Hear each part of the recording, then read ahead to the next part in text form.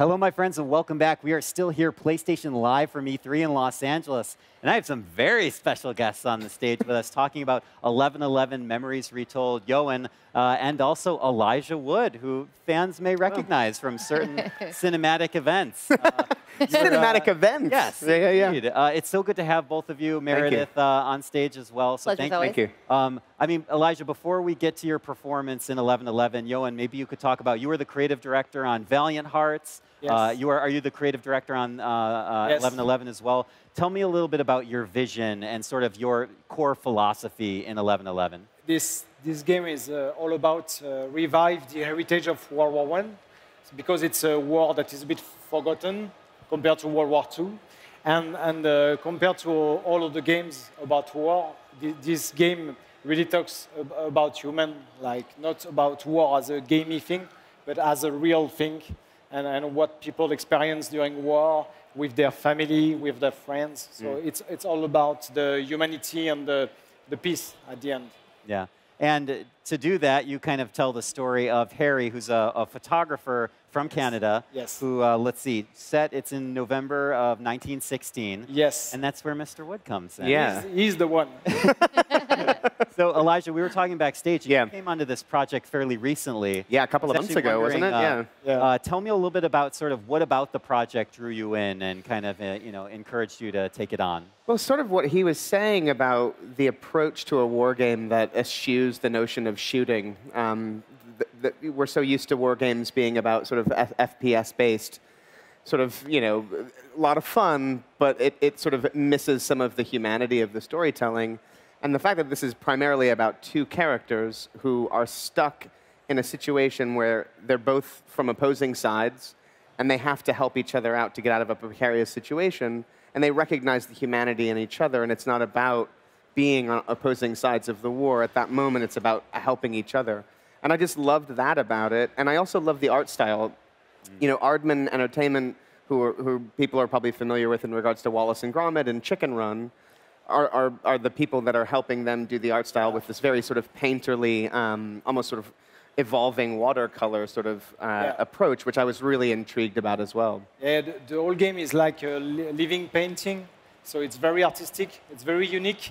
It has a unique style that you've never seen before.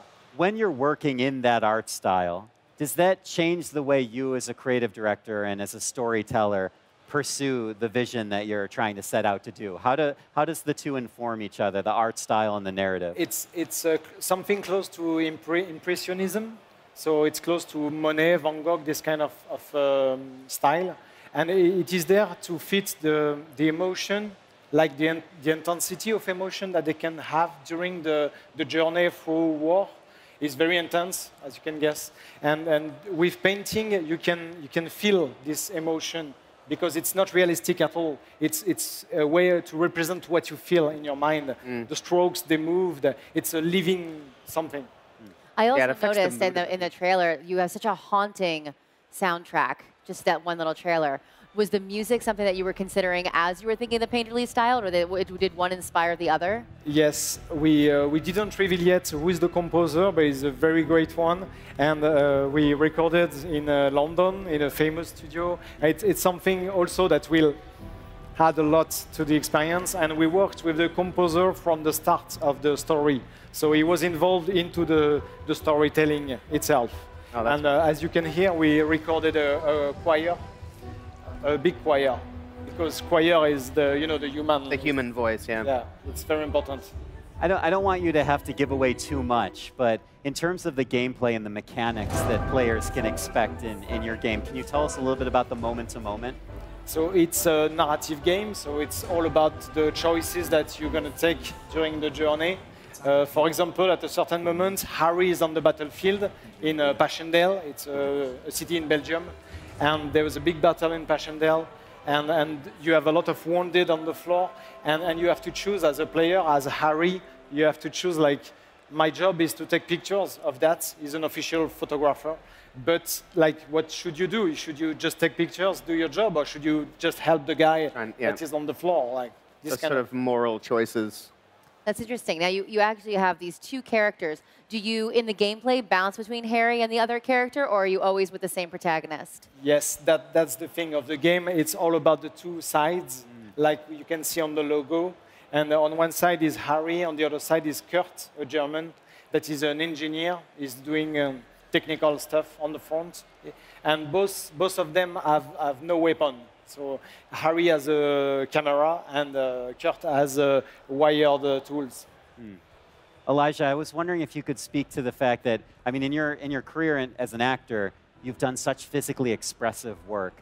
And in voice, I mean, you're kind of exercising a whole different set of skills. But I'm wondering kind of how you adapt, how you leverage different techniques, and where your acting comes from for this role.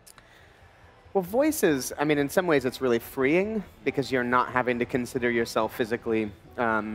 It's all your voice. I suppose the challenge, to your point, comes in if there is physicality within the context of what the character is going through, trying to express that in front of a microphone without being able to physically move is its own kind of challenge, but I really love it. And you know, the game and the scenarios are so evocative, and they were so wonderful in terms of describing the sequences, and I saw some of the footage as well. All of that kind of helps to paint a really clear picture of what's necessary from the character at any given stage. So I just love it. We recorded over the course of 2 days absolutely everything. It was kind of a marathon. Oh, yeah. that was very easy, in fact, because Elijah is a gamer. So it's more easy to understand, like, OK, this line could be weird, but it's a video game, so you have to explain something to the player, and you have to repeat it, many times with variation. And for Elijah, it was very easy because as a gamer, you totally understand why you have to repeat that line again and again. Yeah. So it was very funny. Yeah, these are reaction lines. These are lines of dialogue. This is narration. But being a gamer, all that stuff was pretty familiar. Oh, yeah. And you don't have to go through wardrobe or makeup or anything. Exactly. So much Are there certain video games that really inspired you for this performance? I'm sorry? Are there certain video games that just have inspired you? There wasn't the voice actors? There, not really. I mean, as it pertains to this particular character, it was really just the script that they had written. The sort of innocence of this character. It was all very clear where he was coming from, and ultimately how the war and the experience changed him. And I was just trying to add as much realistic emotion to that sort of experience. It works very well. Cool. Elijah, and I think it's great that, a professional actor, sometimes like people like myself don't often assume that you play video games just for fun. Right. But you do. Yeah. And I was just wondering, like, kind of what do they mean to you? Like, what draws you to them? What are the things that resonate with you the most in games? I mean, probably character and story. I think, obviously I play all kinds of games that don't necessarily rely on those things. But, something like The Last of Us, that elicits emotional responses. And that's sort of to me, the height of video games in terms of what they're capable of doing is sort of similar to film. It can actually draw you in, and you feel like you're a part of a sort of cinematic experience, but you're really paying attention to characters. And I love those kinds of games. Absolutely. Johan, before I let you go, if you could convey one thing about your game to our audience here today and kind of your hopes for it, what would it be? I think it's all about the ending, because it's called 11:11, and it finishes at 11 a.m. That means something, so it's all about the ending. And you can tell us the ending right now, right? In fact, there are 28 endings. So.